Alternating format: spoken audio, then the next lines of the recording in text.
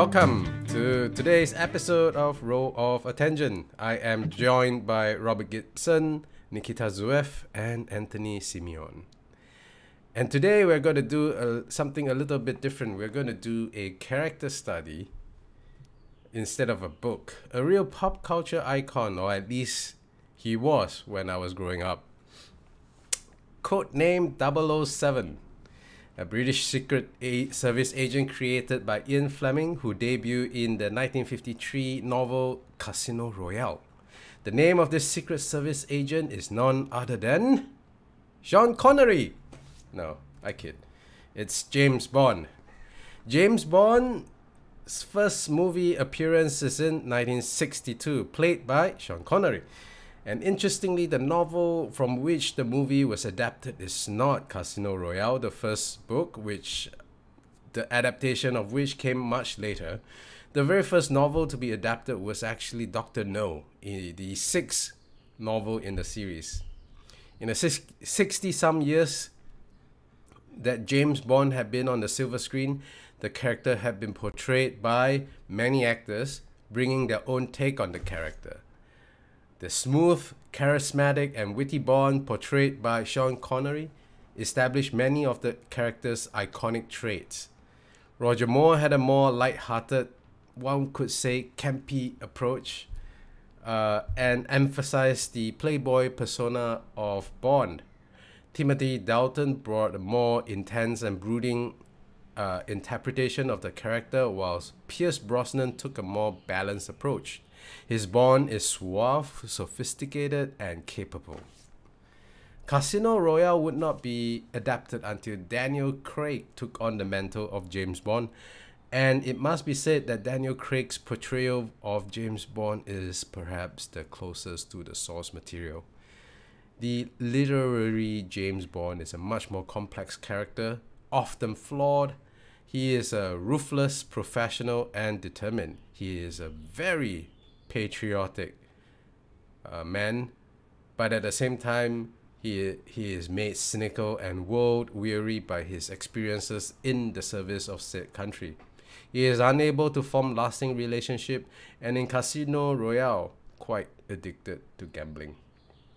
It's very interesting for me to note the difference between movie screen Bond and book Bond. And let's see what my co-hosts today have to say about the character. Over to you all. I'm opening the floor to you guys. Anyone want to start? Just a general roll call of who did what for this character study, I think would be imprudent before we even begin. So let's start with Anthony. Anthony, what did you do in order to prepare for this podcast? I'm very much interested to see what you all have to say from the literary side. I have to say that I really didn't delve into. I've tried to read some of the Bond stuff over the years to varying degrees of success, but that's more about me than the source material. I was a big fan of the movies back when I was a kid, and Bond was a very, kind of a power fantasy or a manly fantasy figure for me.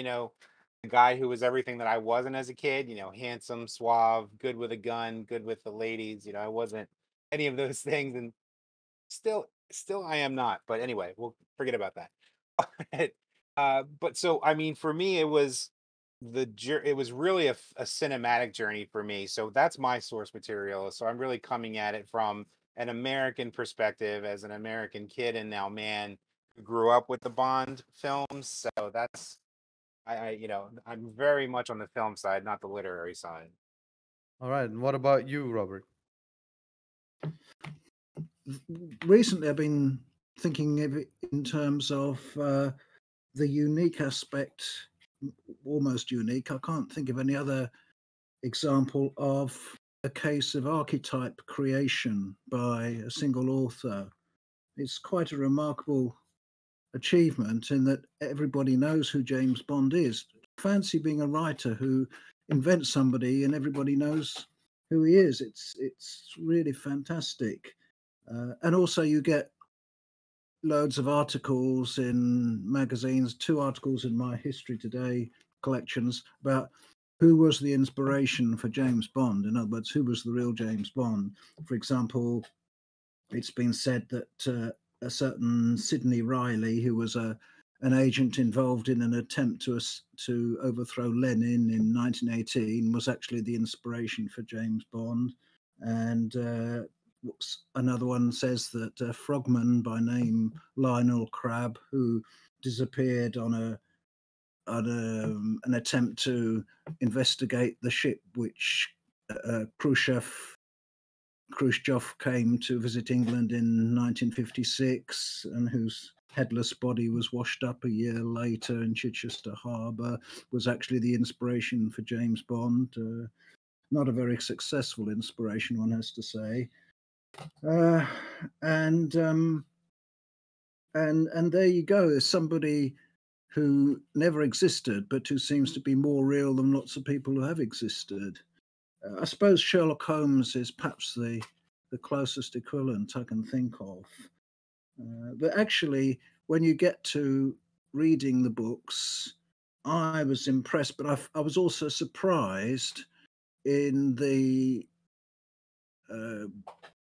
advantages and disadvantages of Fleming as a writer.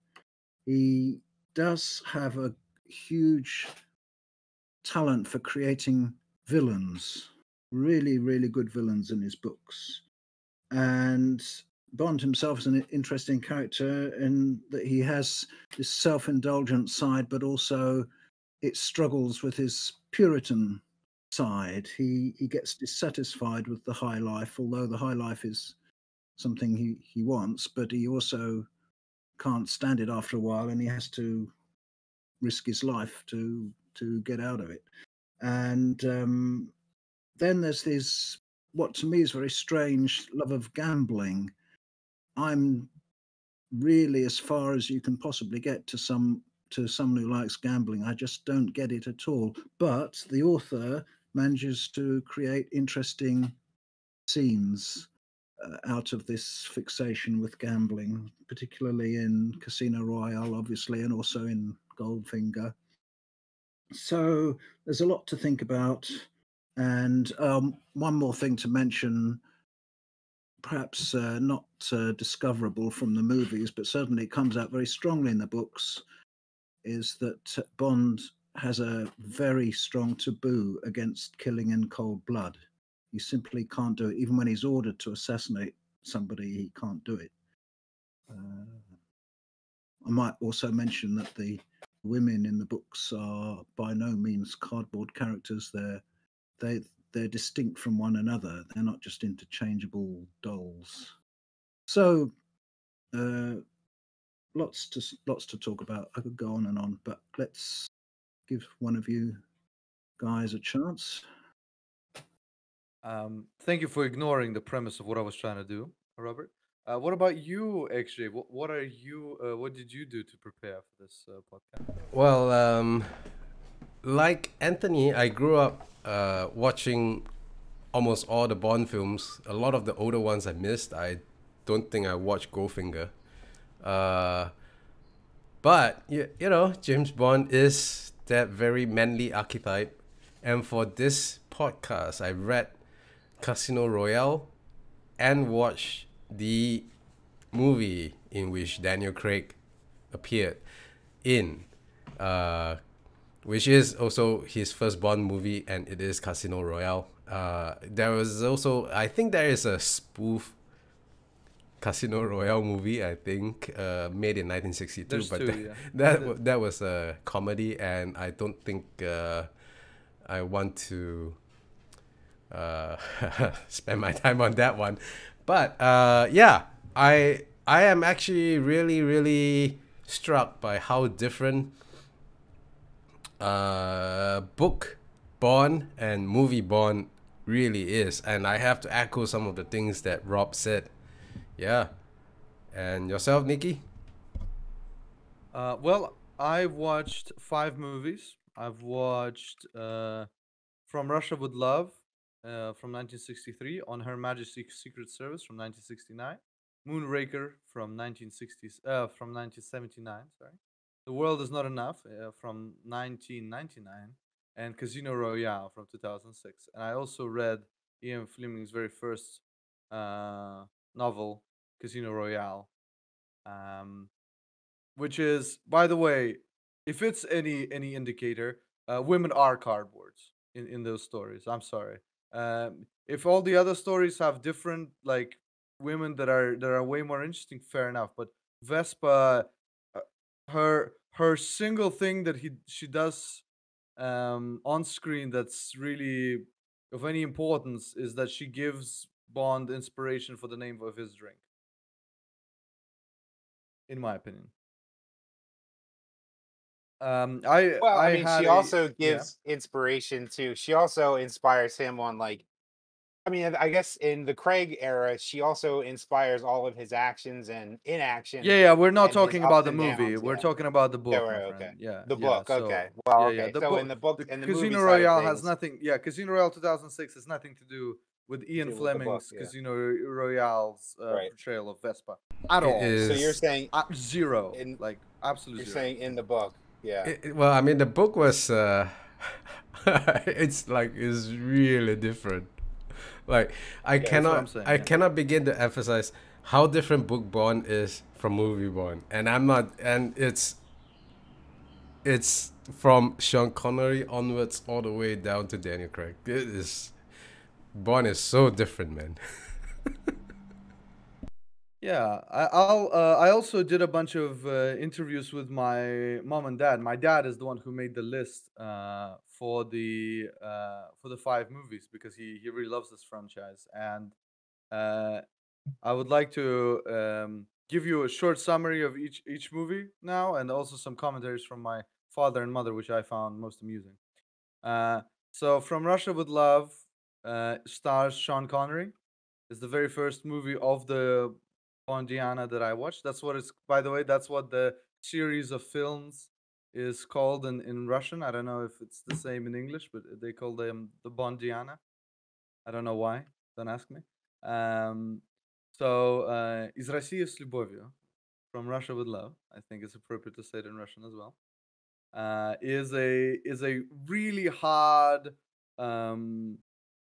what's it called, like trying to be as realistic as possible story of a spy for 1963. There's ridiculous stuff that happens in the movie, like the opening sequences, like the anti-Bond looking for Bond, and then he kills Bond, but it turns out to be like a guy in a perfect rubber mask of Bond, and it was all like a training exercise for him. And I'm just thinking, like, did the other guy he was hunting really need that mask, like, to really be Bond in this exercise? Like, I get it, it's a movie and it was for suspense, but just thinking about it, like from the real world perspective inside their heads, they were all thinking of this exercise. Like, he has to wear the mask.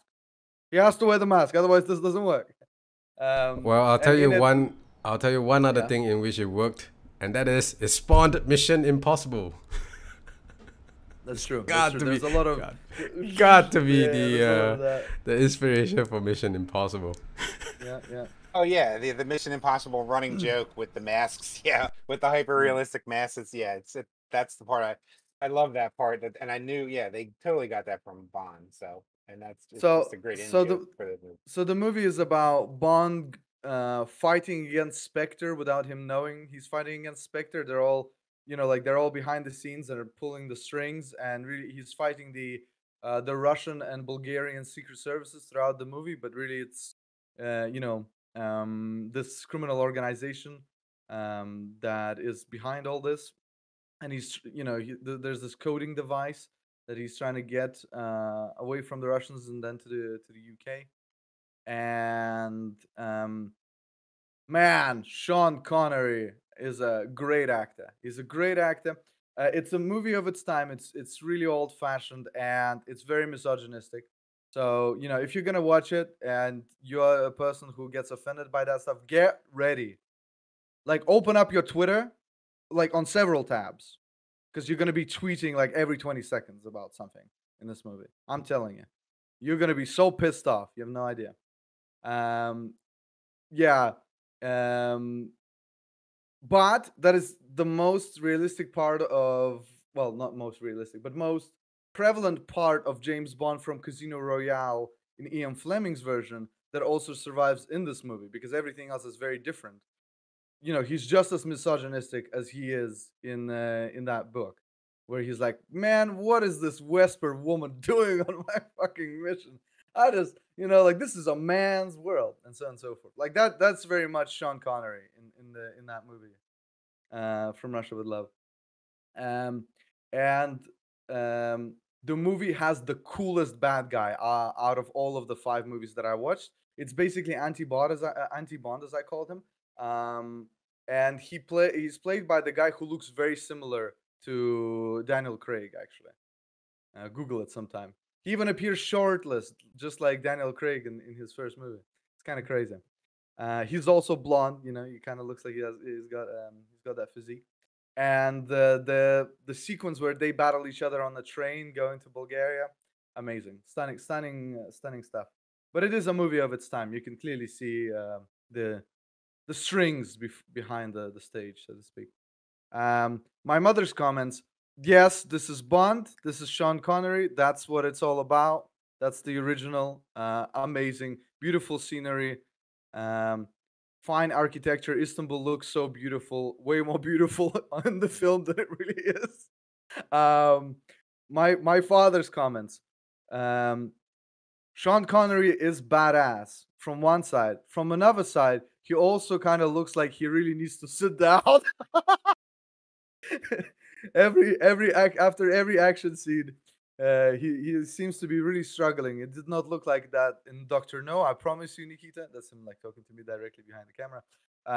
But like this is one of my most favorite movies about Bond.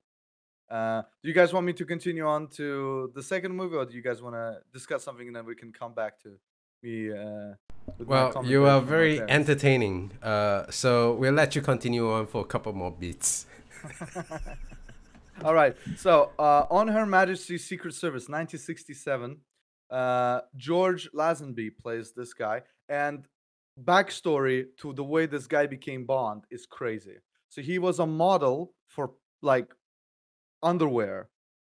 He was an Australian model, and his friend was going to audition James Bond, and the guy snuck in, this model, during this whole shtick while his friend was unawares.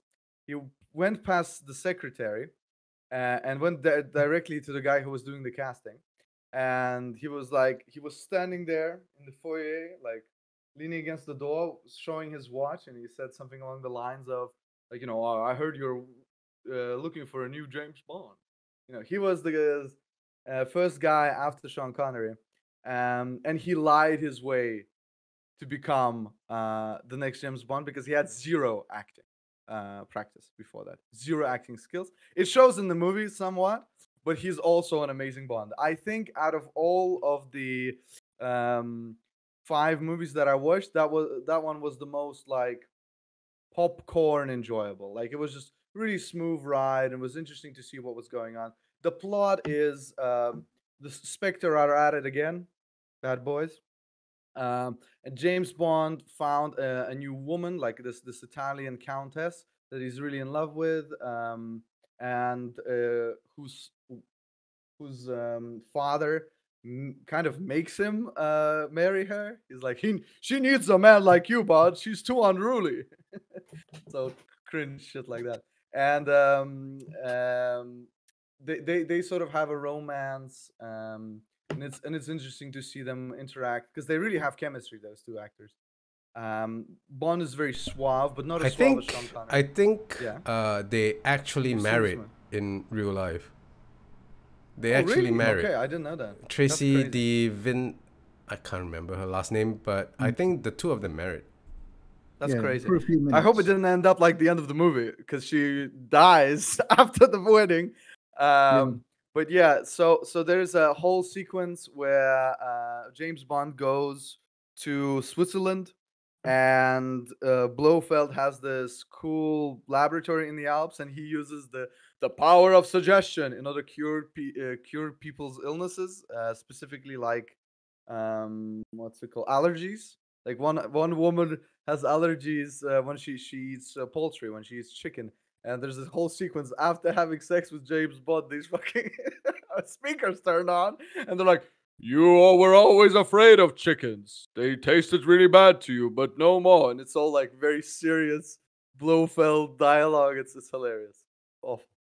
Anyway, it all ends with Bond infiltrating this place as as some sort of a professor who's quote unquote trying to prove Blofeld's royal status. And it ends in a bunch of what do they call them? In a bunch of action scenes. The movie is kind of devoid of action scenes. There are a couple at the beginning, and then it just kind of slows down. And then at the end, it's all just action scenes on action scenes on action scenes, and it ends with damn helicopters coming down towards the Alps and bombing the shit out of that whole base. It's crazy. It's a crazy ending. My mother's notes: who is this ugly man? Please give me back Sean Connery. It was very sweet that they married, but I saw it from a while away that woman was gonna die. What else did she say that was interesting? I remember the lab, and I was thinking at the beginning of that scene that this seems like a great way to get rid of your allergies, right up until the man started shouting from the speakers about chicken. Then I thought it was all malarkey. My father said that this is one of the most uncanny of Bonds that he's ever seen, but it strangely fits. He really enjoyed the scenes with skis. And little background from him: he and his family were located in Eastern Germany at the time, somewhere in 1978, 79, and his TV set was able to pick up the international German channels that weren't Soviet channels. And he saw the next movie on the list, and it was the first movie that he ever saw when it comes to the Bond movies, Moonraker. Now imagine this: you are a like 10, 12-year-old kid who the biggest thing that you've ever seen on TV was a ballet dance, right, in black and white. And then suddenly you're in East Germany, like the TV is in color. It picks up the international satellite, and you see a scene where, first of all, a bunch of guys steal a shuttle, and then you see this British spy on a plane who fights a bunch of dudes, falls out of a plane, and then a guy with metal teeth tries to kill him. And then, like this agent, James Bond, hits him in the face, and the dude falls into a circus and somehow survives. Right? For my father, it was like an explosion of the head. And for me, although I've seen a lot of stuff on TV, Moonraker is the craziest movie of all time. I don't know what the people were on when they made it, but it's actually insane. It is the most insane amount of stuff on screen, and it came out 2 years after Star Wars, and it's very visible, especially the ending scene. I'm not going to spoil it right now, but the ending is crazy. So James Bond learns that the British government bought a shuttle. The British Isles never had a space program, so why the hell they needed a shuttle, I've no idea, but they did. Anyway, that shuttle got stolen. Okay, second revelation. And he needs to go to Florida to speak to the guy who made the shuttle. That doesn't make any sense unless you're already sure that the guy who made the shuttle is the guy who stole it. But whatever, we're going to ignore that. Spoilers, the guy who made the shuttle stole it. He's some magnanimous, really rich guy, and he what's it called? He bought the Eiffel Tower, but he can't extract it yet from France or something because the government doesn't allow him to fly it over to Florida. But it belongs to him. Like, that's one of the little things we learn about him. So this is the level of how great this movie is. Anyway, James Bond meets a bunch of hot chicks. Stuff happens. Oh my God, the guy who built the shuttle stole it. Reveal. He is definitely a bad guy.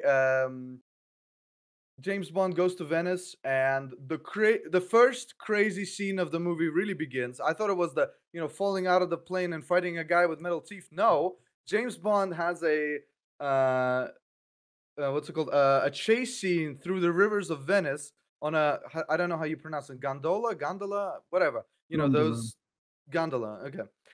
He's racing on that against some bad guys, and then in the middle of the race, he's like, you know what? I don't want to be on water anymore, and he pushes a bunch of buttons, and the gondola becomes half a car, and he gets out of the out of the water and starts driving in the middle of Venice, and everyone is like, whoa, what the hell is going on here? There's literally a scene where they show a pigeon doing a double take.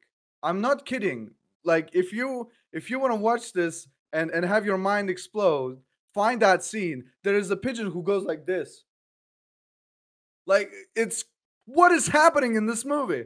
But that's not it. It keeps getting crazier. So one of the hot chicks that 007, and by the way, the only reason I'm calling them all this is because this is as much how do I say this? This is as much a personality that the movies give these people. So I'm just not elaborating. It's her name is Dr. Goodhead.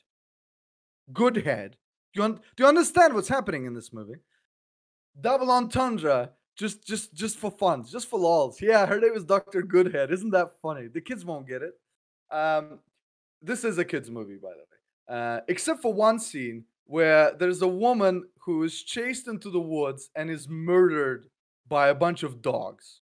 And that comes out of nowhere. It's so violent. And you're just like, whoa, what happened here? Did a different director decide to film this part? Anyway, so Dr. Goodhead turns out to be Agent Goodhead. And she teams up with Bond. And they go around to Rio de Janeiro and find a bunch of stuff that really doesn't matter. The bad guy wants to rule the world, and he will do that by killing everyone and creating a master race. All right, that's all you really need to know about the plot. But the guy with the teeth shows back up, and he starts attacking Bond and his love of his life now, Dr. Goodhead, Agent Goodhead, whatever you want to call it. And there's a sequence where they fight, and like this tower falls apart, and you think, the guy with the metal teeth, he's dead. Jaws, I think they call him. And then he's saved by a girl that's like 1.5 meters tall. She's blonde, and I kid you not, the movie plays the most obvious romantic music with violins and like trumpets there as she helps him, and he like looks at her. She's like, oh, you look okay. And he smiles with his crazy metal teeth. And she looks at him and she smiles at him too. And it's like, okay, I guess the henchman of the bad guy is, found love. Whoa, how crazy. It's like, what is this about? Anyway, somehow, because we're spending way too much time on this movie, James Bond ends up at a space station, which, by the way, the reveal of the space station, the shot, amazing. Amazing cinematography. All of these movies have really great cinematography. James Bond ends up on the space station from which the bad guy wants to destroy the world, and Jaws decides to join him. He's like, you know what, Bond, this guy, he wants to create a master race. Look at my face. I'm not part of the master race. He's gonna kill me too. Let's join up. Let's do this. And while this is happening, a bunch of British and CIA agents fight the army of the bad guy in space in astronaut suits, shooting lasers at each other. It's crazy. It's so crazy. I don't think I could describe my awe. The Bond escapes. Everything is kind of coming to a close. The space station explodes, but then there's like a throwaway line at NASA that like, there are two survivors, a tall guy with metal teeth and a blonde girl. And you're like, oh, well, at least the henchman and the blonde girl get to live happily ever after. Like, oh, whatever. And then the movie ends with NASA and a bunch of secret agents calling James Bond on his shuttle, and they catch him in the middle of the act of having sex with Dr. Goodhead. Moonraker. Yeah, Moonraker for me was that was sort of my entree into the Roger Moore era, and that was when Roger Moore was still kind of, it was campy, but I still kind of admired him. He wasn't Sean Connery, but he gave a little bit of camp to that, and I really appreciate it. I mean, and Jaws was one of my favorite villains from the whole series of movies, just because he was so weird and strange and gigantic, and yeah, the romance subplot with the girl always cracked me up. But yeah, I mean, that was after that, like I couldn't stand the Roger Moore interpretation of the character really as time went on. He was just getting way too old. And it was like, okay, you're compared to Sean Connery's interpretation of the character, which was just pure like masculinity personified, could really had no flaws in the character. I mean, Roger Moore made the character interpretation of the character was more a little more campy but realistic in a way. Like, he didn't seem quite like Superman, like perfect. Whereas Sean Connery's interpretation was he was like infallible, it seemed, and could always get out of a situation. Whereas, even though in the end Roger Moore's Bond always did get out of everything and wrapped up things neatly pretty much in the end, it was, he was Moonraker that has a special place in my heart from that era, the Roger Moore era. But after that it was like for me decline. I don't know how anyone else feels, but I mean, yeah, I think I love it. it's a very good it's like a very good comparison. Like it's such a departure from the actual source material. Like Moonraker's Bond is such a great example of the departure from the book material, because the Bond in the books are so much more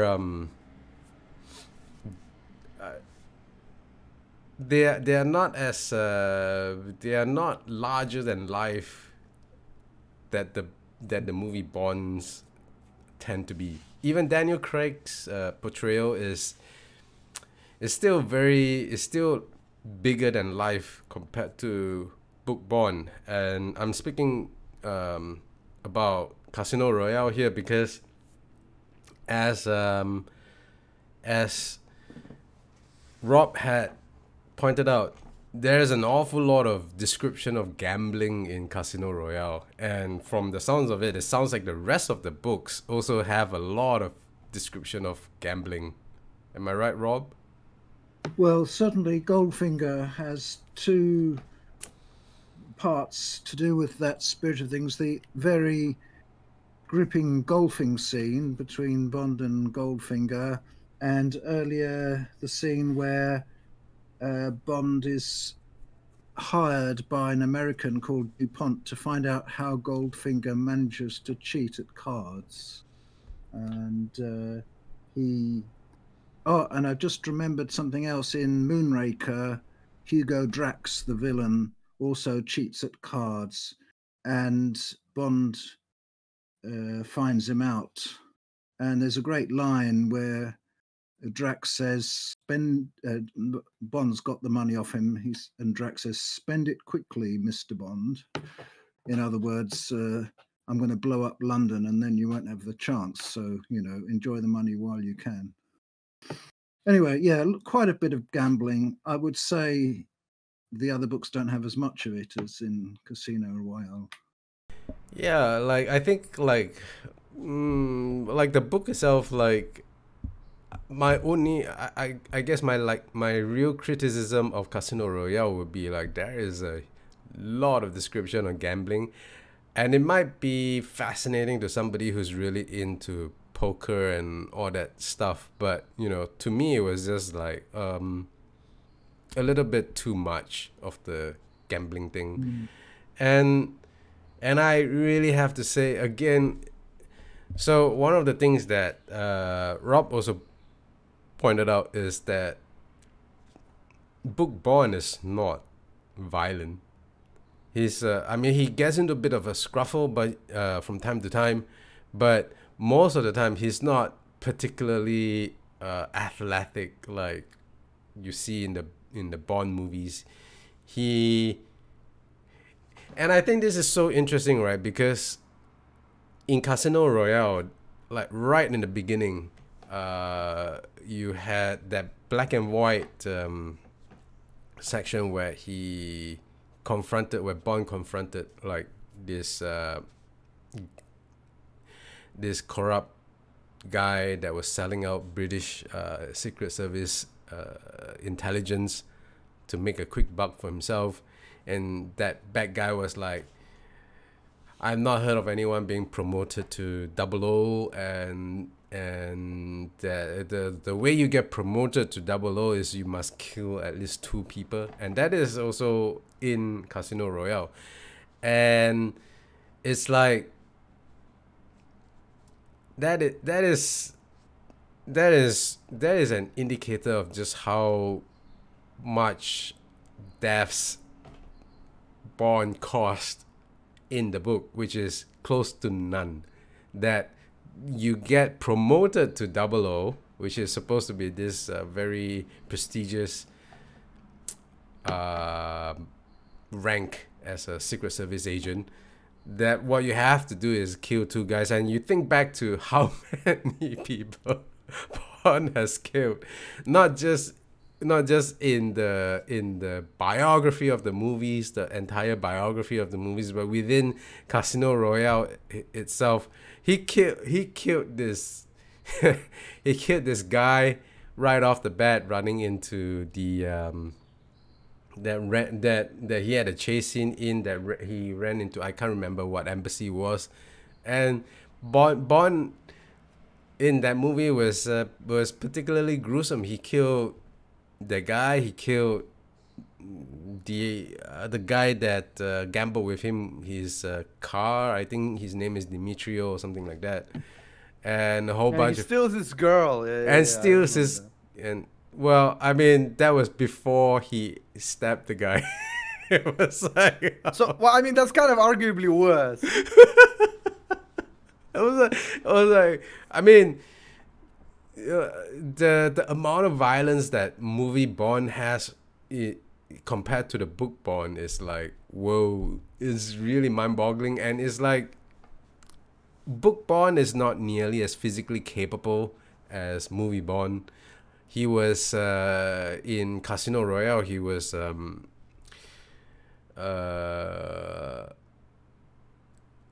nearly killed. In Casino Royale, you had the same torture scene where he was tortured by how do you say his name? Le Chiffre? Le Chiffre. Le Chiffre. It's supposed to be French for the numbers or something like that, if I remember right. And that's the other thing about the Bond book, actually. There's so much French thrown into the book. I was like, is this some way where Ian Fleming is trying to seem smarter than he is or something like that? It's like, am I supposed to be impressed by all this French? I was like, okay. But yeah, I think the biggest thing that stood out to me was 2 things. 1, how non-violent book Bond is, and 2, how much introspection Bond actually has in the books. There was one section at the end of the book where he was Mathis is such a different character in the book versus the movie, by the way, where Bond was recovering from the injuries he suffered from the torture scene by Le Chiffre, and Bond was talking about some really interesting political stuff. Like, he was really questioning why he's doing this. Like, he wanted to retire from spying, and he just, like, every time he doesn't know why he's killing the dudes he's killing. He doesn't know why, what good it does, and he he's talking about some really interesting stuff, like the Tories of his days would have been crazy radicals of yesteryear, kind of stuff like that. And I thought, wow, I mean, that is a surprising amount of depth from a character that seems to be about as unconnected to his emotional self as was presented. Like, the way the book Bond started off is he's just like really disconnected to what he's feeling, Like he's just put his focus on the job. He doesn't really think much. But then you get stuff like that, which is like, well, the guy clearly thinks. Then there's a lot more depth to him. He's not shallow at all. And yeah, and I think like the relationship he had with Vesper in the book is, again, very different from the movie, to be quite honest. Yeah, I think it's such a That's a nice way of putting it. I mean, towards the end, he actually seems to exhibit some sort of feeling for Vesper, and I don't know if I should spoil the ending, but he was very upset at her revelation towards the end, to the point where he's just like, "Oh, the bitch is dead," you know. It's like, oh my god. It's like I can't make out. So I think if I have to just summarize my rambling thoughts, is I find it very difficult to pigeonhole Book Bond. Book Bond is a much more interesting multifaceted character than Movie Bond.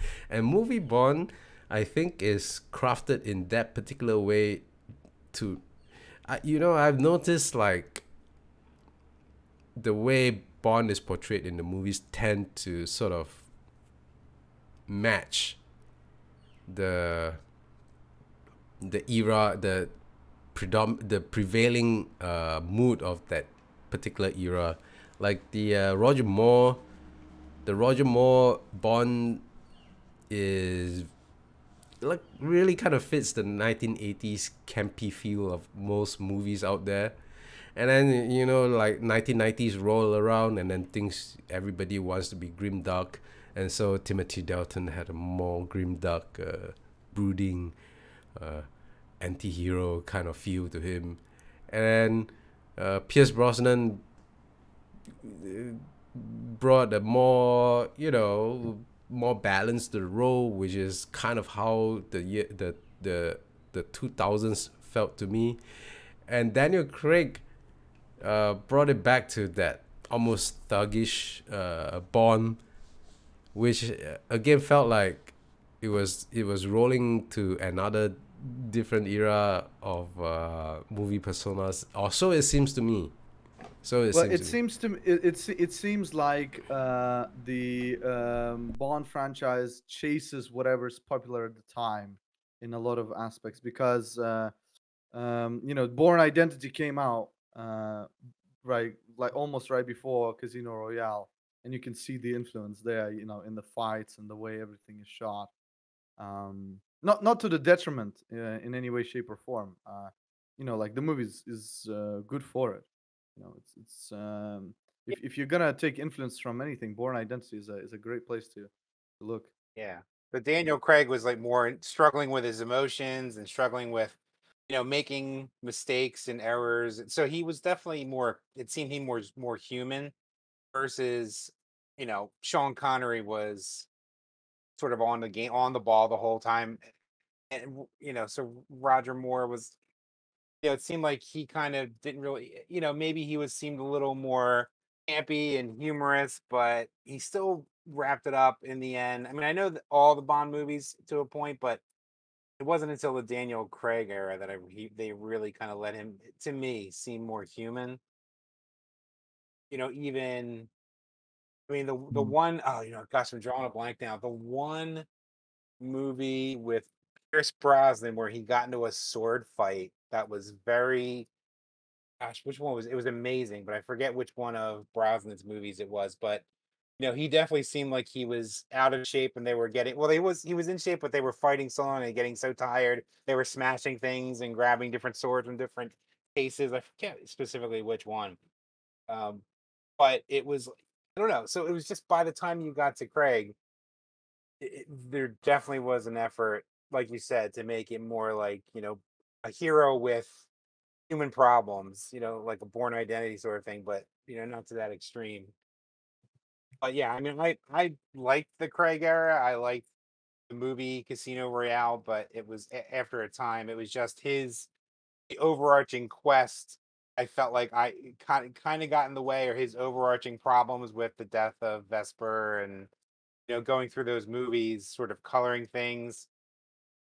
It kind of was like I was feeling like I wanted to go back to the earlier, more superhuman seeming Bond, but it's like I can also see the other side of things in I terms of making mean, him more human and approachable. And maybe that cleaves closer to the books from what you're all describing. the book, or at least Casino Royale, the plots are a lot more. They're not as grand as the Bond movies. Like the plot in Casino Royale, at least. I don't know about the rest of the books, and maybe Rob can help fill us in on some of the other books because he's read the whole series. But the plot in Casino Royale is very mundane compared to even the movie Casino Royale, because in the movie Casino Royale you have this guy trying to le chiffre. I'm butchering the word. I think I'll just call him the numbers. The numbers guy is trying.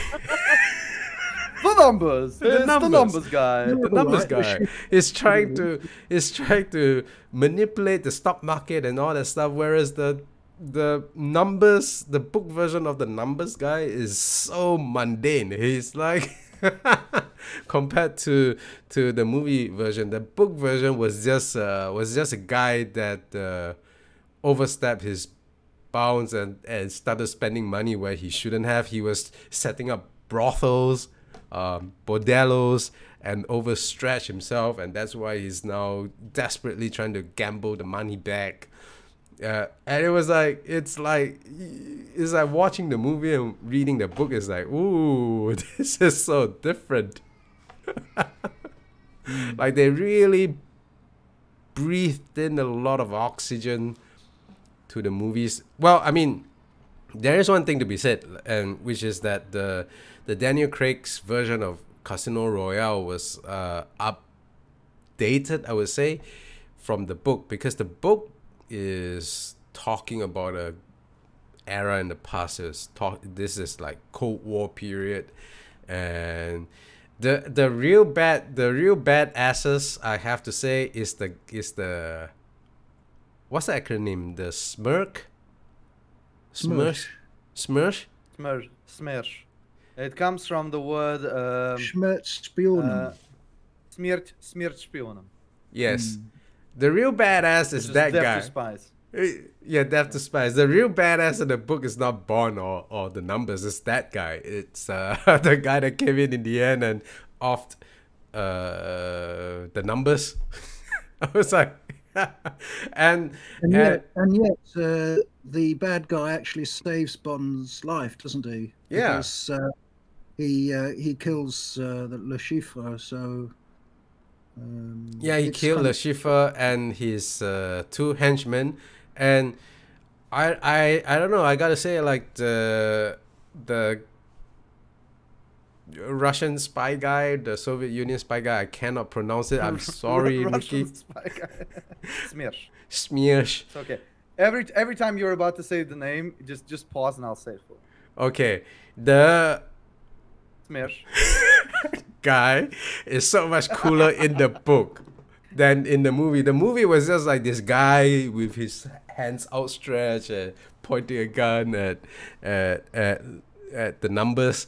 I was like, oh my god, like there's so much more mystique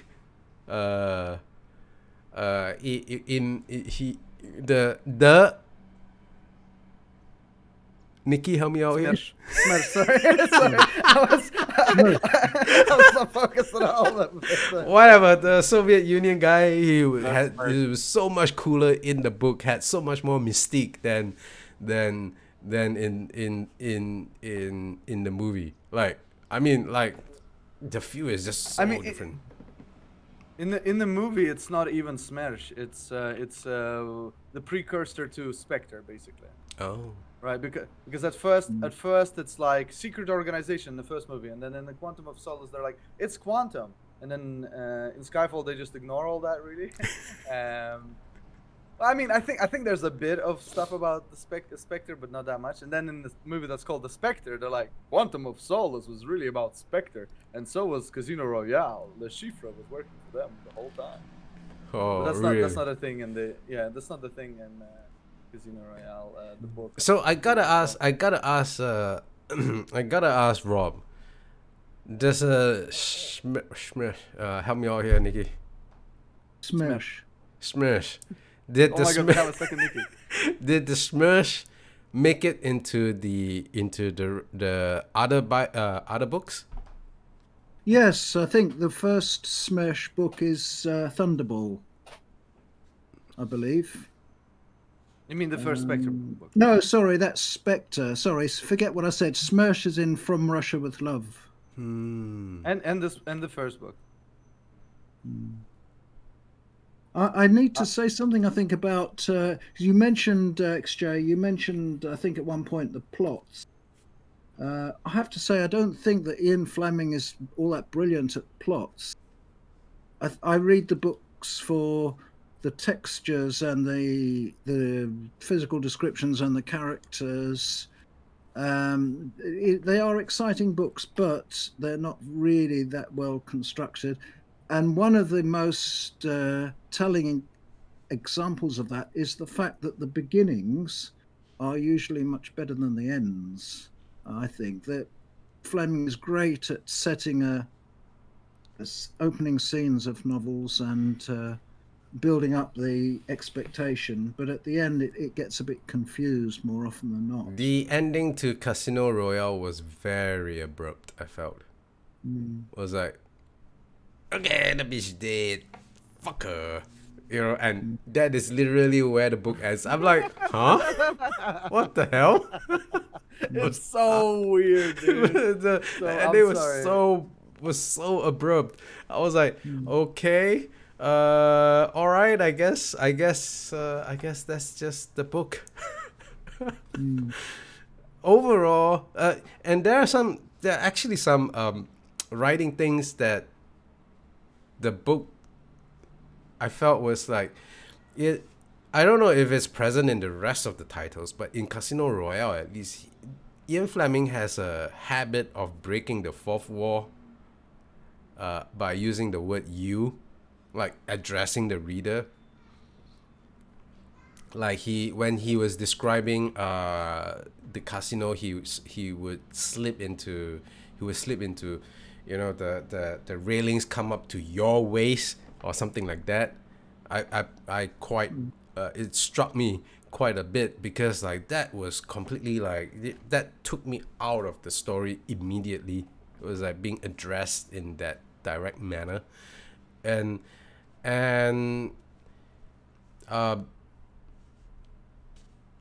he I just don't feel like he's not. Ian Fleming isn't a gripping writer to me, at least. I mean, when the books are exciting, which like the Bentley, the chase, the highway chase, and then some of the, like, he actually manages to make the gambling scene quite tense, even to a guy that understands almost nothing about gambling. So I would say that there is some, he's very good at pacing and creating atmosphere, like you said, Rob. But there are some things that he's just not that great at. To me, the biggest problem with Casino Royale, though, the book, was that there's just way too much technical details on gambling. Like, I don't need to know any of this, and I'm not interested either.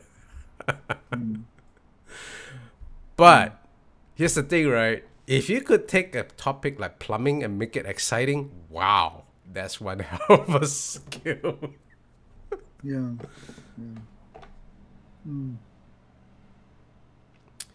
Something I'd like to say about the last of his books, The Man with the Golden Gun. It's the absolute key example of how he's brilliant at beginning a book. in the first chapters, Bond has been brainwashed. He was captured on his way back from Japan in the previous book, and he's been brainwashed, and he's on a mission to kill his boss, M. And it's gripping stuff. In the end, the author shows how Bond is defeated in his attempt, because the author gives all the tripwires, as it were, that he activates on his way back, metaphorically speaking, and then the scene where he confronts M and tells him he's a warmonger and so on, he's going to kill him, and a screen comes down and agents throw themselves on Bond and the attempt fails. Absolutely riveting writing. And to redeem himself, he goes off on this mission to deal with the villain called Scaramanga, who's relatively small-time villain compared to Blofeld. But anyway, he's enough of a nuisance to attract the attention of the Secret Service. And to cut a long story short, Bond in the end defeats Scaramanga. And here comes another interesting aspect of Bond's character, in that in the end he says to his American friend Felix Leiter, he says, Scaramanga was quite a guy. He should have been taken alive. And Leiter upbraids Bond's naivety. He says, once you've beaten them, you make heroes out of them. In other words, you stupid Brits. In my book, an enemy's an enemy. And he says, it's what you were put in the world for, pest control. The pests will always be there. Don't let it worry your tiny mind. In other words, stop regretting these bad guys you've killed, and be glad you're there to kill them. That's another example of what XJ was saying, the hidden depths in the book. So Bond has some respect for some of his opponents. And I also his reaction to Vesper Lynd's death was in the book is, I mean, his reaction was like the way the book ended was really abrupt, but the way he reacted to the death actually speaks volumes to his character, actually, I feel. But Nikki, you read Casino Royale as well, so tell us what you think about the movie and the book. I think the best part of the movie and the what's it called, and the book are exactly the same in both versions. That's the torture scene. That's also echoed by both of my parents. They thought that was the most impactful scene of the movie, and it kind of gave gravitas to the entire situation. But I think there's something very interesting that my father said about the main villain of Casino Royale, and he basically said, like, look, every other movie that I suggested to you, from Russia with Love, On Her Majesty's Secret Service, Moonraker, The World Is Not Enough, all of the villains there are either larger than life or part of something greater that props them off, and it's really important what they're a part of, their organization, so on and so forth. And Le Chiffre is literally the middle guy. He's like a nobody. He's a dude who made a bad decision and pays for that bad decision the entirety of the movie. And still somehow the movie makers made him the coolest and most intimidating villain out of all. Sorry, I'm translating this as I'm reading this. My bad. Out of all of the movies, because he was a physical threat without ever being physically imposing himself, and the torture scene proves that. My mother said Daniel Craig looks like an actual spy, which is he doesn't look like much. But Yeah, even he's what's it called? unassuming. Even unassuming. But even to that, he has the charisma. And the moment in the movie where he was tortured, I kind of couldn't watch it. I watched it through my fingers. Felt really bad for the guy, and the fact that he was shot. Yes. I was just gonna say, like, that very menacing villain feel. I think that is all Mads Mikkelsen. I'm gonna have to say, because the book's description of Le Chiffre, the numbers, is very different from. Yeah, he's like a fat, so pale dude, right? Yeah, he was described rather a bit like a slug. That was my overall feeling of the description of Le Chiffre in the book. I was never impressed with the Bond villains. Yeah, I was never impressed with the Bond villains in the movies. I mean, but the notable exceptions were, yeah, Mads Mikkelsen, but you have to go all the way back to Man with the Golden Gun, because that was Christopher Lee. Speaking of someone who, Christopher Lee has such gravitas throughout his entire acting career, that him playing, Scaramanga in Man with the Golden Gun was like, I loved it, like his portrayal. And then it took me, and then every other villain, like I forgot about, Blofeld, you just remember because his name's funny. And then it's like, but then you get to Mads Mikkelsen's portrayal of Le Chiffre, and it was like, oh my gosh, like an actual villain that I'm going to remember as not, I know Jonathan Pryce, was a villain, and I remember him just because he's Jonathan Pryce.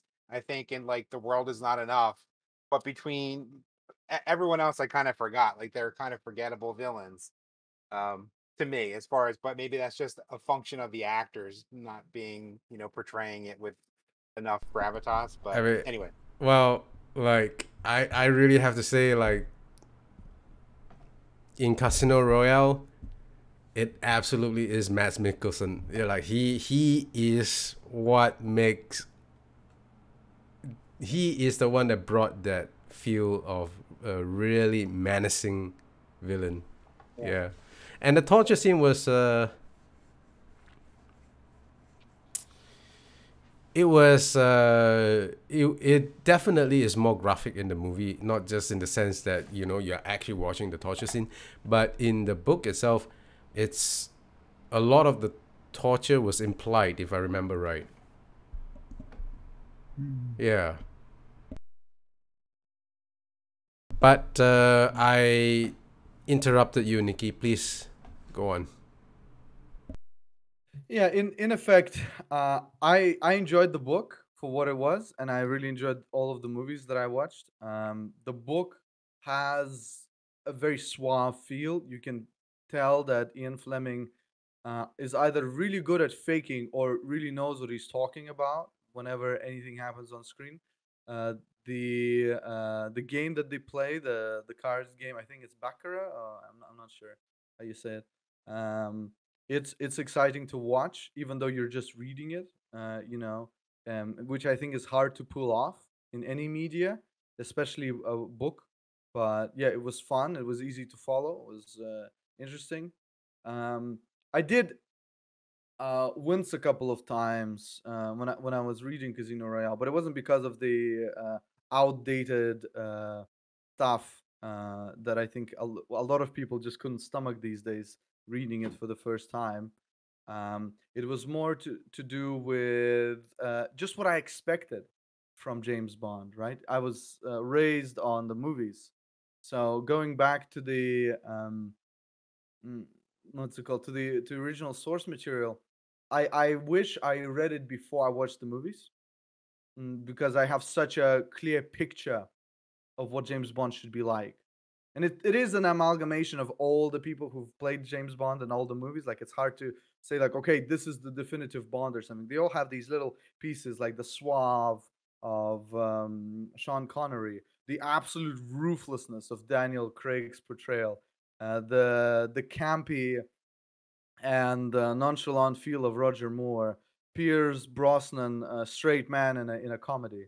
All of them have these pieces that are Bond-esque, and it's really hard to picture any of them except for maybe a little bit of Sean Connery in that original character.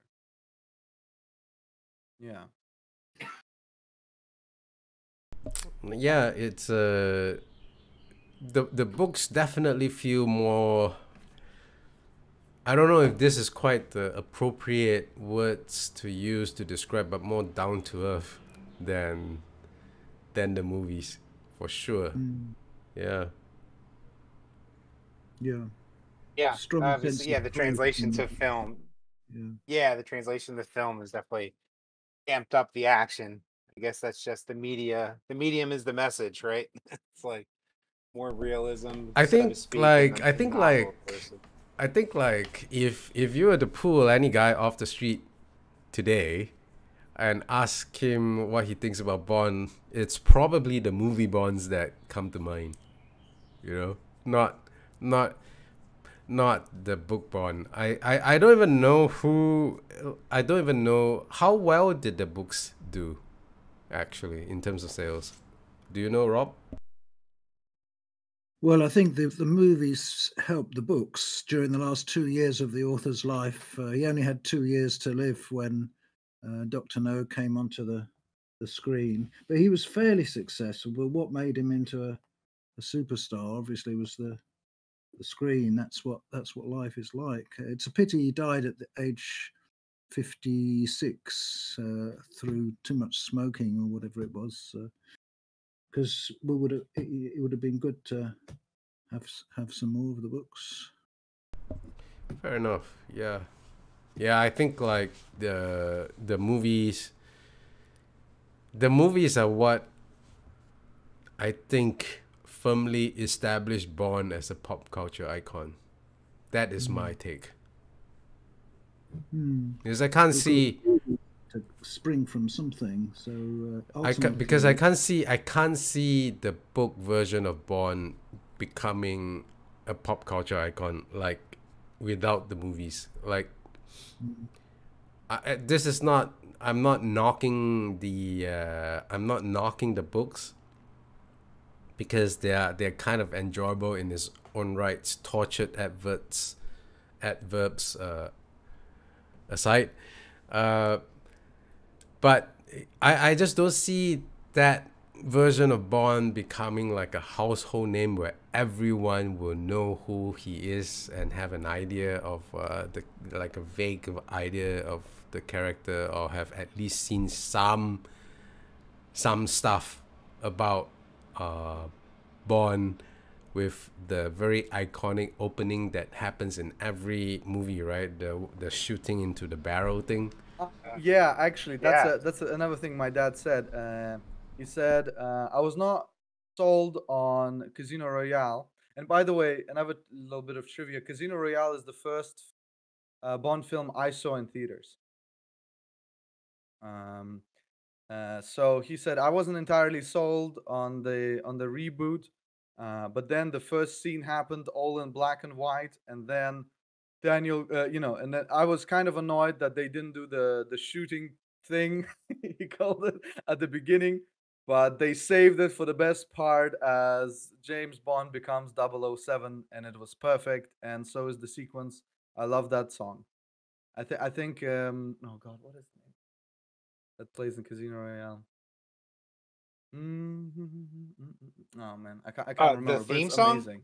Yeah, it's like The theme song. Oh, yeah, that's my favorite. That was my going to be a question for you all. What's your favorite Bond theme song? I think mine definitely is, yeah, you know my name. But that was You Chris know my Cornell. name. That's right. You You know know my my name. name. Yeah, yeah, it's awesome. Yeah, So and it good. was great. Yeah, Chris Cornell's. That was probably my favorite Bond song. Uh, A View to a Kill with Duran Duran is probably a close second. But I don't know. What about the rest of you? Favorite Bond song, theme song, I tend not to a certain notice. movie? I tend not to notice movie soundtracks. Unfortunately, when I watch a movie, Well, yeah, I if guess I'm noticing the soundtrack, that's usually a bad sign for the movie. yeah, yeah. Just talking theme songs. Just talking theme song. I don't know, Nikki. I don't know. Theme song for I you? have okay. I have two. That song. No. It's not that song. Good. So I think her on Her Majesty's Secret Service doesn't have like there's no words, but the song itself that plays when the title scroll, it's so good. It's amazing. It's Okay. like for me, it's even better than the original Bond theme for just how epic it is. It's so good. And Yeah. I'll be stealing it for my D&D sessions for later. As far There as you go. as far as song, it has to be Adele's Skyfall. Her performance, the Nice. visuals, Okay. how Awesome. it fits the actual movie. Just I mean, like, it won an Oscar for a reason. You know, I think it's a banger of a song, first of all. But in addition, it sells to you what it means to be Bond at this very moment in this third film, and how bad things are going. But then, you know, it has this hope in it, you know, like, because we'll face it all together, right? Like she says in the song, and I'm like, oh yeah, man, I'm with you, Bond. I mean, I'm not really with you, Bond, but I'm like here with you. I mean, yeah, you know, I'm in my heart. I'm with you, man. Let's go. Let's do this. It's Yeah, amazing. as far as the Daniel Craig movies, they're either like really hit or really miss. Like I hated the one with like Jack White where he's kind of like rapping or something. It was terrible. I forget even which the one that was for. Is that But it might Quantum have of been, I don't Solace? know. It might have been Quantum of Solace, yeah. But it was, Because you know, so Daniel and then you Craig got did 3 Sky movies, right?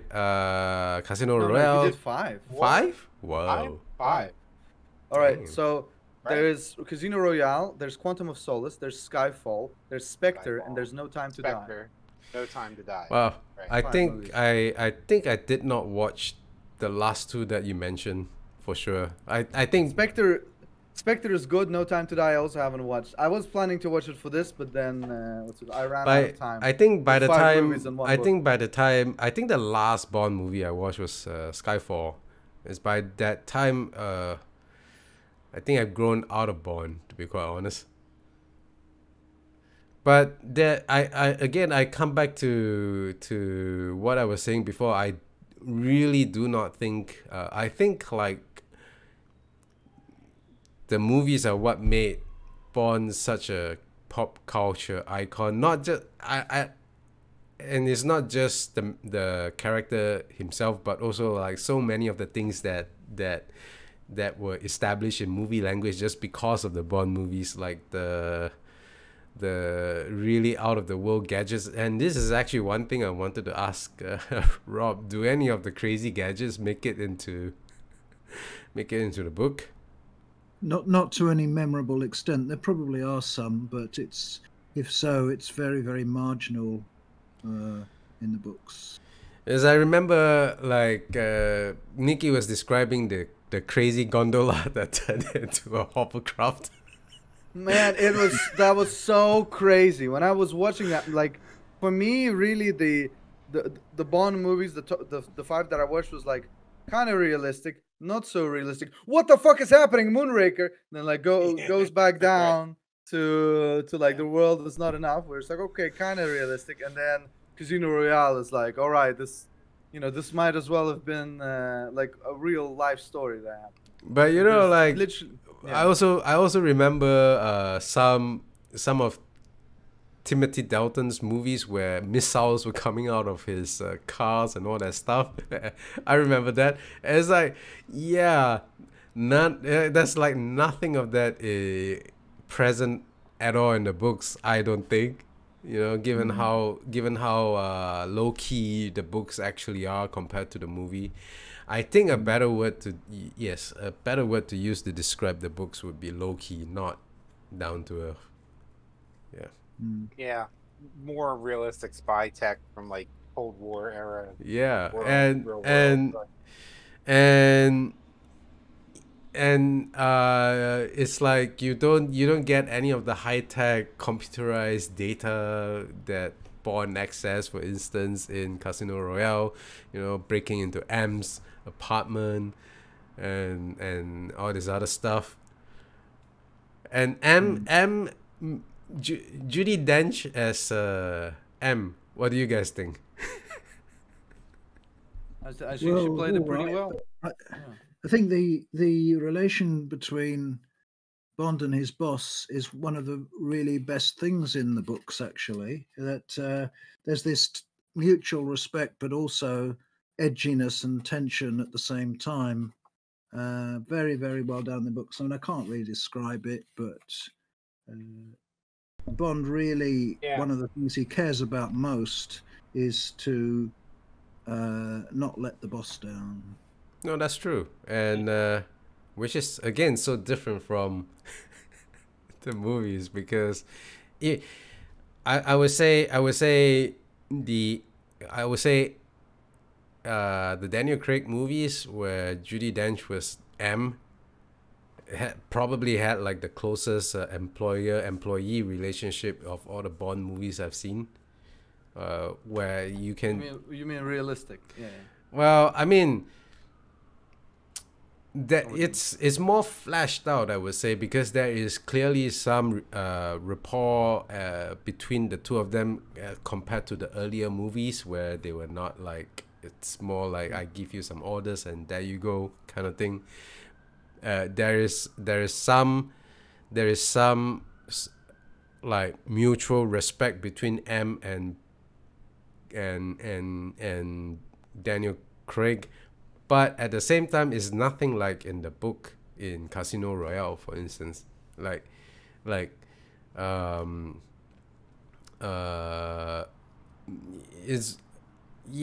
mean, it's a bit hard to describe, but Bond definitely respects the organization he represents a lot more than in the movies. I think it's maybe a factor of the gender change with you have Judi Dench. I felt like she was kind of treating him like a son almost. Maybe the son she never had in the movies, so it seemed like it was maternal. Maybe that's just me. It could be. I can't speak for all books, but if the Casino Royale book, James Bond was governed by a woman, I think he like wouldn't be able to handle it. That's probably true. The book made a big deal about Bond not liking women in his presence when he's on a mission. I think that says a lot more about Bond than it does about women in general, to be quite honest, because apparently he finds them very distracting in missions. So, that's a Bond thing. That's definitely him. But at the same time, it's like I'm actually gonna have to go with Rob here, because I felt Vesper to be a interesting character. It's just too bad she wasn't given more of a role, I think. I mean, I guess she was a what phrase should I use to describe her? She was like a decoration for Bond to do things in the book.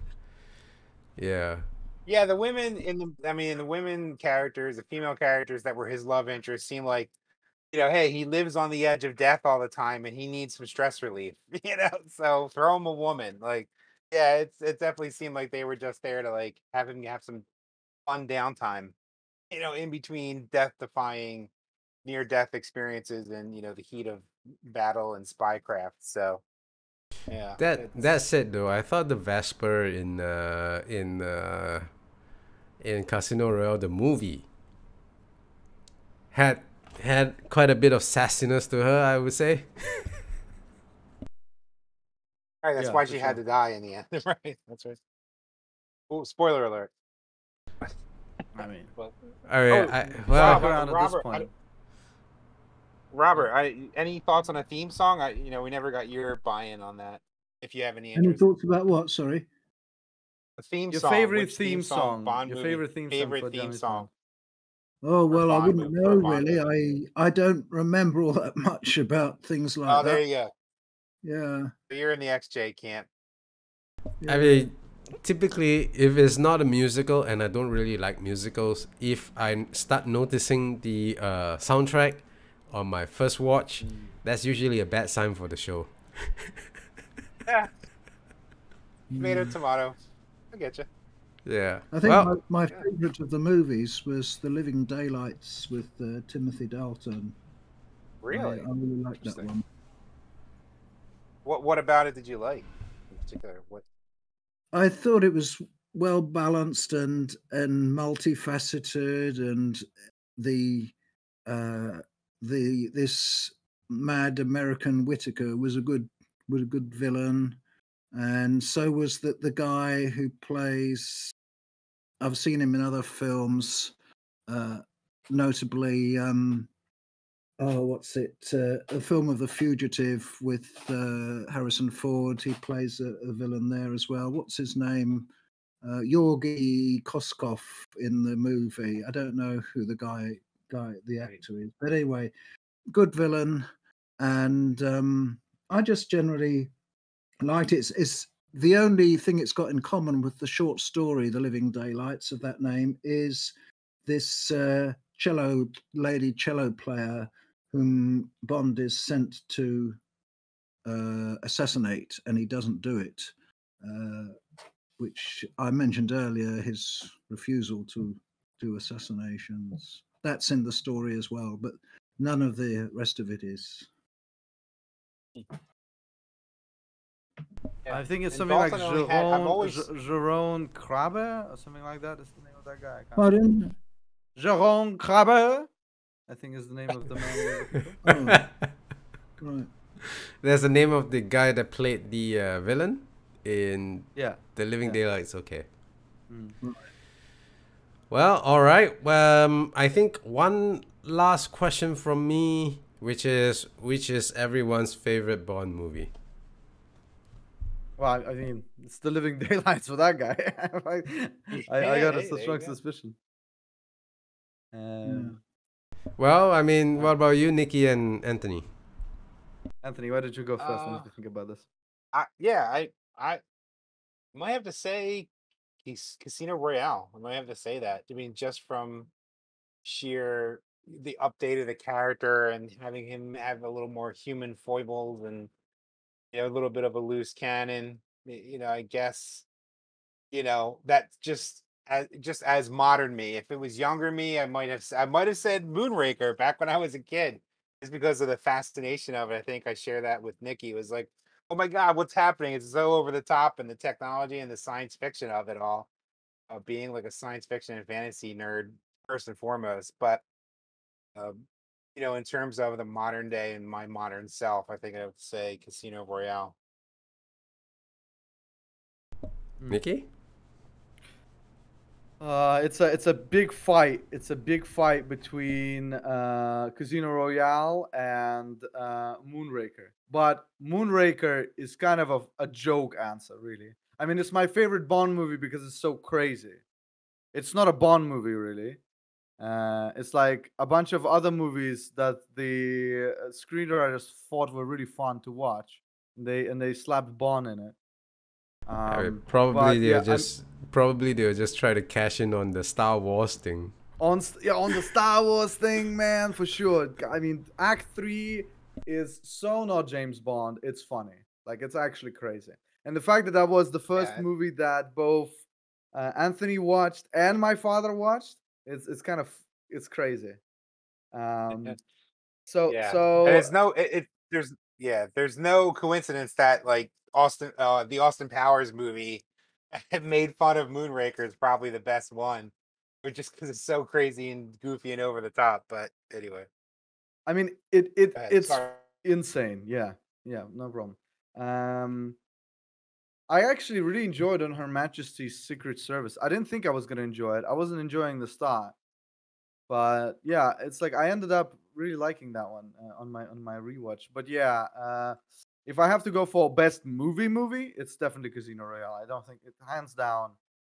Yeah, it's an actual movie, not just a James Bond extravaganza. It's a really really good movie, and it borrows a lot from Batman Begins. I feel. I mean, at the time, the idea of backstories being really woven into film and it all being about the origin of the character was very popular, and they did a magnanimous job.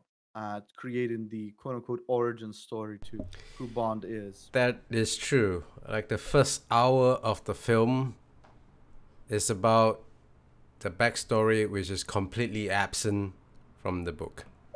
That is true. Yeah. Oh, Yeah, I think we have to actually, ask Robert what his favorite book is as well, since he's read, all the books, or at least a good portion of them. I mean, it's not just the movies for him; it's the books. So Before maybe he answers, I know that JFK's top 10, one of the top 10 books that JFK ever read, John F. Kennedy, was From Russia with Love. He really loved that book. Yeah. And one of the I reasons would why agree with JFK actually. Oh, well, very good. I think that's probably the best one. Yeah.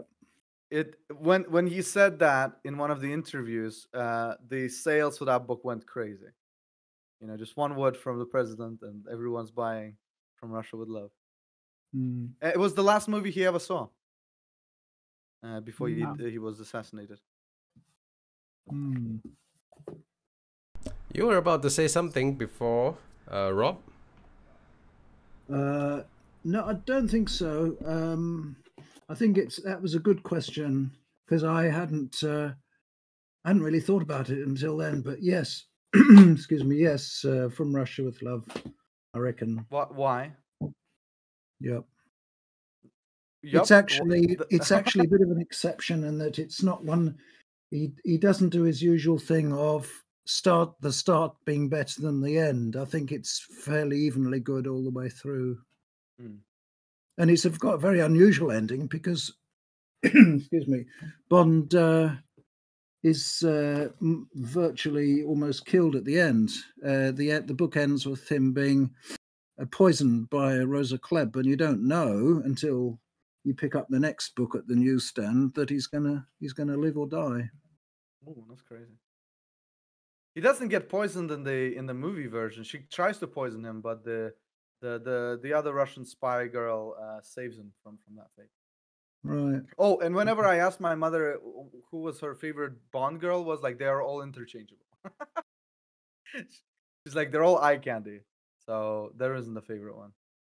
Mm. But she definitely prefers the looks of Sean Connery, but she thinks that the actor who fits best the role is Daniel Craig, in her opinion. Brutal, ruthless spy.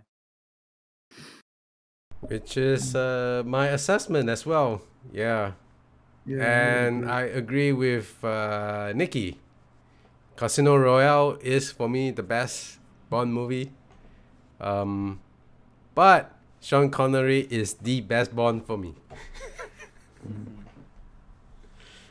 All right. You gotta watch the other Sean Connery movies. I enjoyed that. I think actually that is one thing I will want to add. Out of all the 5 films, 3 of them made me want to see like more with those actors, and that was From Russia with Love, On Her Majesty's Secret Service, and Casino Royale. And Moonraker made me never want to watch another James Bond movie again, because they're not going to be as crazy as Moonraker. I'm just going to be disappointed. And The World Is Not Enough is surprisingly was just enough to get of Pierce Brosnan. That was enough for me. I didn't need to see any more of Pierce Brosnan. Yeah, she had the one woman, the one Bond girl, or she was a villain. She had the most ridiculous name. Like it was the real like faux Russian name. It was like Onatop, right? Like it was Onatop? Was it Onatop? Yeah, it was. Yeah, like like in that. the movie, like the one Oh, character in the one God, Pierce yeah. Brosnan movie, she was like Xenia Onatop. And I'm like, oh my God, you kidding All me? of the That's like damn even names of these Bond girls just make me like. There's one that she's called Christmas, and at the end of the movie, Right. I think that is in the fucking the World Is Not Enough. Where Good grief. Yeah. you know, Vesperlin sounds positively normal compared to all that. yeah. So Yeah. at the end of the movie that they're having intercourse, and James Bond says like, "Oh, I thought Christmas only comes once a year." And you're like, Oh my God. give me back Moonraker I with think- space lasers. I think those characters were in the same movie. It's like Christmas and Onatop. Like, yeah, Oh it was, man, like, so I can believe it. I ridiculous. don't remember on the top. Maybe my mind just blocked it out because it was so ridiculous. Yeah, she was the girl. She was the actress. Was the one that played Jean Grey in the X-Men movies. I forget her name at the moment, but Oh, okay. Yeah, Famke Janssen. Famke Janssen was Xenia Onatopp in that same movie with the Christmas character, right? Yeah, she was the one that tried to crush Bond's head with her thighs. And now I'm a way to die. Yeah, right. Talking of All right. talking of romance, there's an interesting real life echo in the ridiculous film of Moonraker, where Jaws has this romance with this tiny girl. In real life, Richard Keel, who played Jaws, who's 7'2", in real life was married to a girl who was 5'2". So that must have been quite a sight, Nice. you know, at the altar. Wow, that's interesting. All right, I guess we have come to the end of this particular podcast. I have to say, I've been really enjoying the discussion on Bond, I have to say. I don't know if we want to give a rating for what. It doesn't really mean anything, does it? The normal ratings, they don't really apply Yeah, to... they don't really apply in this particular context. So I guess we'll skip that. And with that, I mean, I just want to say Moonraker's 10 out of 10. Whatever scale we're on, it's just 10 out of 10. Yeah. Absolutely mind-blowing. On the absurd somebody smoked something when they wrote the script for Moonraker. And plenty of it. Yeah. All right. Well, I guess with that, unless any one of you have anything else you want to add? No. Well, okay. Great discussion. Okay. Yeah, it was a great discussion. I hope people enjoy listening to it as well. Like and subscribe and all of that. And with that, take care and goodbye. Thanks for watching.